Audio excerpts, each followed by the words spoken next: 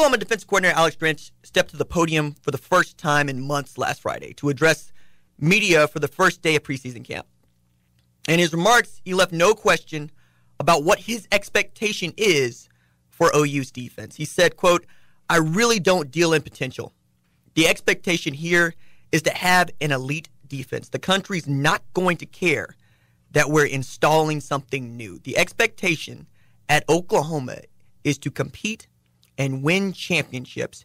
And in order to do so, we feel like you have to have an elite defense to do that.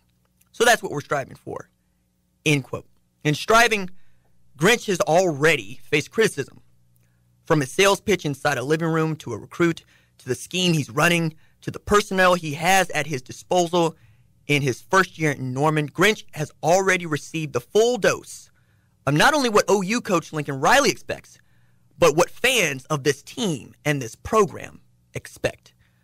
For his part, he is not shying away from the expectation of winning a fifth consecutive Big 12 championship and making a third consecutive appearance in the college football playoff.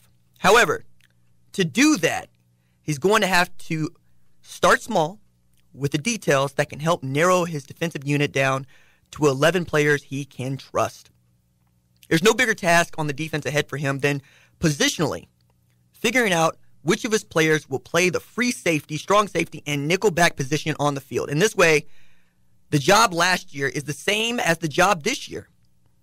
Most folks were grasping at who might be the starters in the deep middle of the third of the field last year after a dismissal of their pass defense was put on display, right? They were just bad, ranking 129th in pass defense. Now you got redshirt juniors, Jordan Parker, Chance Sylvie, as well as true freshmen Jamal Morris, Jeremiah Cradell, to go along with others competing for a job. Perhaps the most curious piece of this puzzle is that Grinch will not have a senior to pick from to play safety. Is going to have to rely on upperclassmen who have had their share of injuries, including Parker and Sylvie, and underclassmen who know that it means that they're probably not wanting to get passed on for 500 yards this year, while also making their own stamp on what it means to play elite defense in the back end of OU football. And now there's a report that he might already be without his full assortment of defensive backs. We're going to talk about that more in depth in the second segment.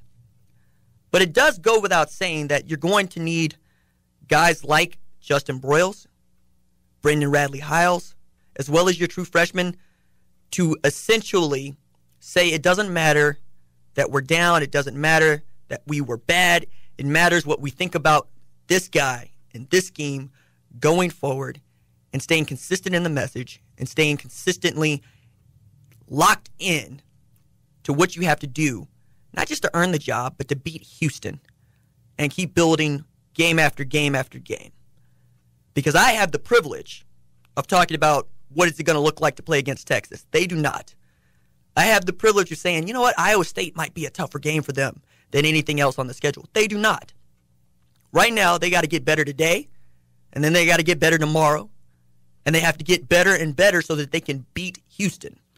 Because nobody knows better than Oklahoma that Houston can jump up and bite you. There's a report out by the Football Brainiacs claiming that, hey man, Tre Norwood is down with a lower leg injury. I'm sure that Lincoln Riley and the staff is going to be asked about that later on today at OU media availability. But if that's the case, then you've already got work to do on the back end.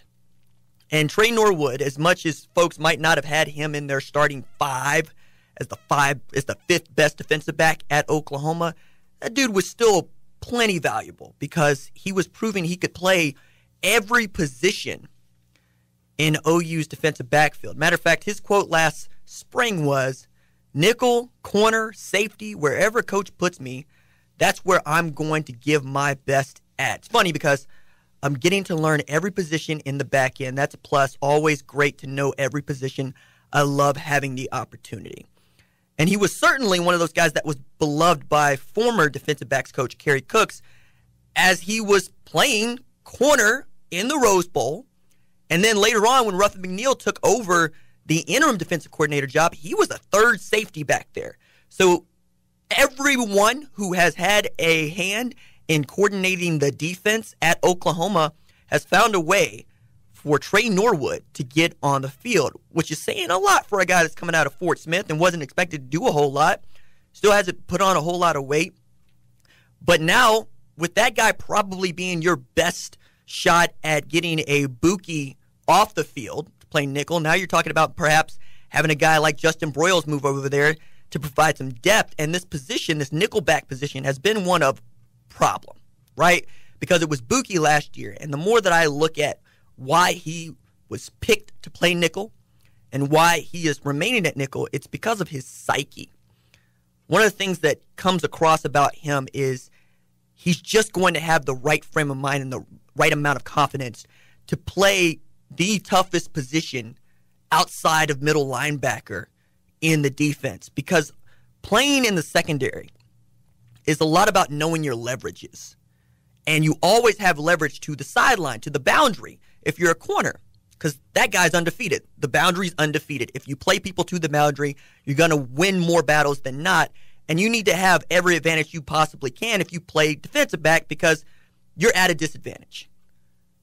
And I find it to be true. I was talking to a coach here recently, and he echoed something that Mike Gundy had said, which is, hey, look, if you line up with a wide receiver in a corner, the receiver ought to beat the corner 7 out of 10 times. If you get a guy that can drop that to 6 or 5, that guy's elite. And that's what you're looking for at OU. You're looking for guys that could be elite at corner. Now think about not having that leverage to the boundary, not having that leverage to the sideline, and not having any help over the top, because sometimes you are going to be put out there by yourself. That's the nickel position in most defenses, which is why you're seeing guys that traditionally line up on the outside move to the inside. Last year, Dana Holgorsen showed that he was going to take advantage of a shorter defensive back with no help and no leverage by moving David Sills from the outside, inside, lining him up next to Buki, and you saw how that worked out. To say nothing of when you dropped Delarian Turner-Yell back there, he got torched too. So now most folks are trying to figure out, what would you do with this nickel spot? And outside of Buki, it was Norwood. And now it seems it could be Justin Broiles, could also be Pat Fields, and you really don't know. I mean, I've thought Jaden Davis could play that position. New incoming freshman, true freshman, on campus now, coming out of St. Thomas Aquinas. He and Jeremiah Cradell are probably the most polished of the freshman defensive backs, but they also come from the most polished programs in the entire country, St. Thomas Aquinas and Mater Dei. And Davis was a guy that I was talking to even 2 summers ago who was saying, no, one of the things that I was being looked at to do when I got to Oklahoma was play nickel, because I have the mentality and I have the want to. And even then, he was looking at knowing how to play his leverages, learning that he needed to know where the help is. He needed to know that the linebackers are doing this, the defensive line is doing that, the corners are doing this, and the safeties are doing that, so that he knows where he has to be in space. And he can shade a guy toward the middle of the field if he has help there. He can shade a guy toward the outside if he has help there. And more or less knowing where you're lining up to begin with, inside or outside hip, where you expect this guy to break, where you expect a route to break off, how deep you're supposed to go before you let that guy get past you and get picked up by the safety. These are all things that are really difficult to think about on the fly if you are a nickel. And the more I look at the depth chart and all of the defensive backs at Alex Grinch's disposal, I see guys that just didn't come up doing that. Jordan Parker was a corner that was asked to move to safety. Justin Broiles, same difference. Most of the safeties are guys that came up playing strong and free. You know, Pat Fields, Jamal Morris, Jeremiah Cradell, Ty DeArmond. But there's a guy, and I think a lot of that is going to be, let's move a guy over here who we don't know exactly what position he can play in this defensive backfield, and let's say, learn this, make this your job. And Ty DeArmond is also a dude that I think could help you there, if for no other reason than he played both ways out of high school, and he was all over the field out of high school, and he's the son of a coach, which means that he was raised around this. And if anybody knows how to play defensive back and think about it in the really big football philosophy way that you have to, it's that kid. And you're going to be looking for other guys that you think can step up and do that. And that's whether Tre Norwood was healthy or not. Patrick, if I was to put to you, which one of these guys outside of Norwood would you want to play nickel? Who would you pick? I'm a big Tre Brown guy. I mean, he's good on the outside. Every time you say Nickelback, I just think of the rock band, and a song pops in my head. But I would like, Brown. I think would be a good one. Just gross. It started like a couple years ago. Every time you say Nickelback, I just hear a Nickelback song. I was trying to find one real fast, but I couldn't. Thank you for that. No Nickelback on this show, ever. Yeah, ever. But no, and again, I've been a Buki guy. I think that he's got talent, and I think he can do it. But again, Tre Brown might be my favorite guy in the secondary. So Tre Brown's going to start at corner. Yeah, I mean put him anywhere. Can you clone him? No, because I would say the thing about Buki. Excuse me, I keep saying that. But the thing that's easier than Radley-Hiles. Yes. Well, I think that Tre Brown would probably have the same problems that Buki had if he moved to nickel. I don't think it's that easy a position to play. And as much as people want to hate it, those guys are the same.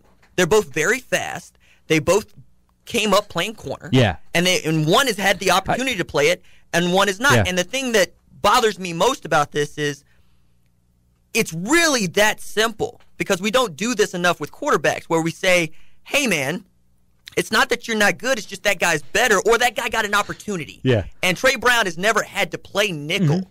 He's only got to play corner. And in some ways, I think that makes Buki a better defensive back, because they feel more comfortable with him playing the nickel position than they do saying, hey, we got enough guys that could play corner. Go ahead. I was saying, Kevin came talking about somebody.